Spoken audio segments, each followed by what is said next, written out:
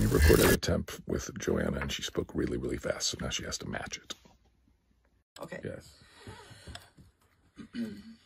All right, so yeah, just come in at the beeps and yeah, we'll see what happens.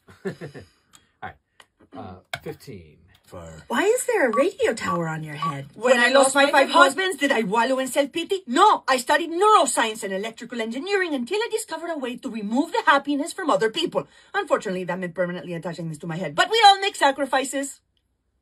Hot damn. Wow. I didn't have it in my ear, so I have no idea. No. It was perfect.